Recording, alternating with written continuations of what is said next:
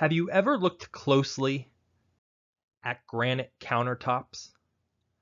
I mean, have you ever looked closely at a granite countertop? Although they are a huge investment, homeowners love them because they are attractive and durable and last forever. But have you ever wondered why? Or why all granite countertops look different? Or what all the different colors mean? It's probably safe to say that you know that granite is a type of rock. Or is it a type of stone? Or mineral? Perhaps you aren't sure anymore. At least you know it's not a fossil or a gem, right? But what do these words actually mean?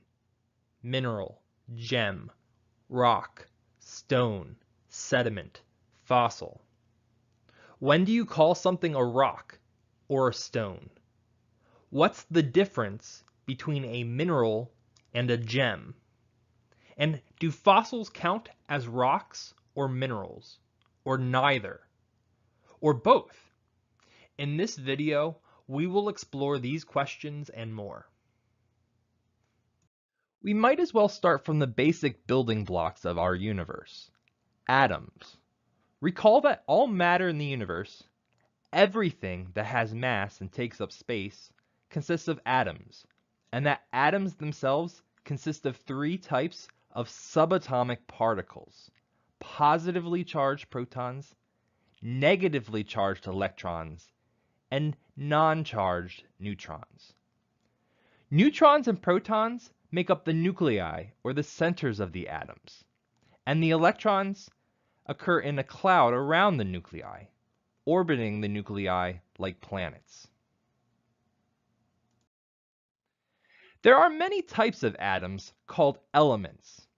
Each element has a unique number of protons, its atomic number. Hydrogen, the lightest element, for example, has the atomic number 1 because it has 1 proton in its nucleus. Carbon, the most important element for life, on the other hand, has 6 protons. Its atomic number is 6. Atoms come together to form chemical compounds, substances consisting of 2 or more elements combined in a fixed proportion. The atoms are held together by bonds, like strong covalent bonds or weak ionic bonds. The numbers of atoms and their elements in a molecule can be written down as a chemical formula. For example, water, a chemical compound, is H2O because it has 2 hydrogen atoms for every 1 oxygen atom. The 2 hydrogen atoms are covalently bonded to the 1 oxygen atom, as shown here. It doesn't matter if you look at a drop of water or an entire ocean.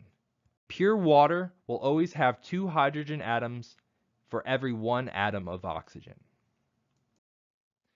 Which brings us to minerals. Minerals are solid, naturally occurring compounds. Each mineral has a unique species name, chemical formula, and crystalline lattice structure. The compound described by the chemical formula repeats itself over and over throughout the material. But what is the crystalline lattice structure exactly? Think of this lattice like the steel beams in a skyscraper, except the steel beams are actually bonds, and wherever 2 beams would intersect, there should be an atom. You can keep building a skyscraper upward and outward by adding more steel beams and more intersections. You could do this, theoretically, forever. The same is true of minerals, which grow through the addition of more atoms and more bonds.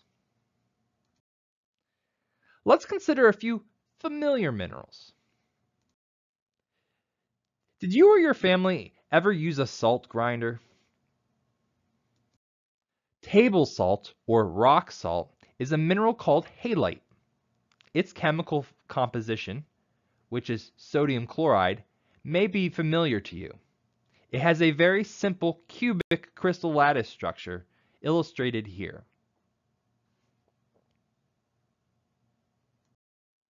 Besides salt, what mineral do you probably see and use every day?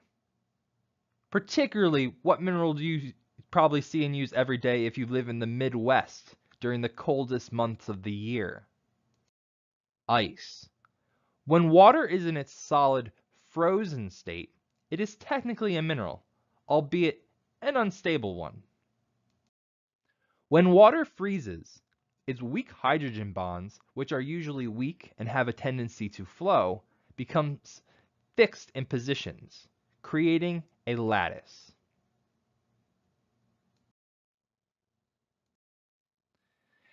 There are literally thousands of more mineral species, and scientists keep finding more and more. Because of their differences at the atomic level, minerals also differ in terms of their observable properties. Minerals have many properties, such as their color as well as their shape, and their geometry and crystal form. An important property of minerals is hardness. How well can a mineral resist being scratched? Diamonds are the hardest substance on the planet. They are very difficult to cut and practically indestructible. They last forever. Compare that to halite or ice, which can be cut using very basic tools, like a knife or even your fingernail. They are not nearly as hard as diamond. Speaking of diamonds, you've probably heard the term gem or gemstone. Strictly speaking, we don't use these terms much in historical geology, or geology much for that matter at all. In general, a gem is a mineral which can be cut, polished to make a piece of jewelry or other adornment. One might argue that all gems are minerals, but not all minerals are gemstones. However, that overlooks the fact that many gems, like amber, aren't minerals at all. So for the sake of this class, let's focus on minerals. We will now focus on the relationships between minerals and rocks and sediment. There are many types of rock and many types of sediment, which have a variety of origins. For now, let's concentrate on some generalities. Minerals are the building blocks of both rocks and sediment. Rocks and sediment consist of minerals. And the minerals you find in a rock or sediment will depend on its origin. All rocks, regardless of type or origin, are solid mixtures of cemented minerals, or minerals that are essentially glued together. The minerals themselves serve as the glue. Indeed, it is not uncommon to find dozens or more minerals in a single rock. Let's now return to granite. Granite is a type of rock. The various colors you see on the surface of granite are different types of minerals. The crystal faces of these different minerals are cemented together. Geologists often study the minerals in a rock, like granite, by preparing it as a petrographic thin section for microscopic analysis. A thin section is a slice of rock that is so thin that the light of a microscope can pass through it. Thin sections are prepared by taking a piece of rock, cutting it down to size, mounting it on a piece of glass, and continuing to cut it and polish it until it is the desired thickness, generally around 30 microns, or 31,000ths of a millimeter. Once your thin section is complete, you can stick it under a microscope and play with the properties of light that pass through it. As you can see in this sample, the use of cross-polarized light reveals a wide array of minerals in gabbro, a type of igneous rock. At this point, though, you are probably asking yourself, Is granite a rock, or is it a stone? Students often wonder when to use these words. Generally speaking, most geologists would prefer you use the word rock. In conversation, people will often use the word stone to refer to any cobble or pebble. But stone is not very scientific. You will only hear scientists say stone when they are referring to a specific type of rock, like a limestone or a sandstone. So, suffice it to say, granite is a rock. What about sediment? You see sediment all the time. Mud, clay, sand, these are all examples of sediment. Sediment is any material consisting of particles or grains made of minerals and fragments of organisms that accumulate in loose form. The composition of sediment is related to origin. So if we study its composition, we can learn where sediment came from. Most sediment probably comes from pre-existing rock. Natural processes break rocks down into sediment. Interestingly enough, the opposite is also true. Given enough time, the grains of sediment can become cemented together, forming a type of rock called a sedimentary rock. Sandstone is an example of a sedimentary rock. It forms from the cementation of sand grains. You can feel these grains on the surface of a sandstone, which has a rough texture. So we've covered minerals, gems, rocks, stones, and sediment. But what about fossils? Fossils are easy to identify, but surprisingly hard to define. Why? Because fossils often consist of one or more minerals, and they always occur either inside of solid rock or under soft sediment, like this insect in amber. The insect is clearly a fossil, but what about the amber? Amber forms from tree resin that hardens. Does that make it a fossil of a tree? In practice, most geologists consider amber to be a type of sedimentary rock. So then, what is a fossil? A good definition of a fossil is any remains or traces of an ancient organism preserved in the earth.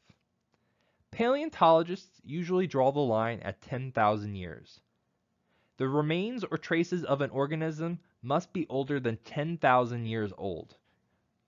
It must come from a time before the start of the written history of human civilization. Is this a perfect definition of a fossil? No.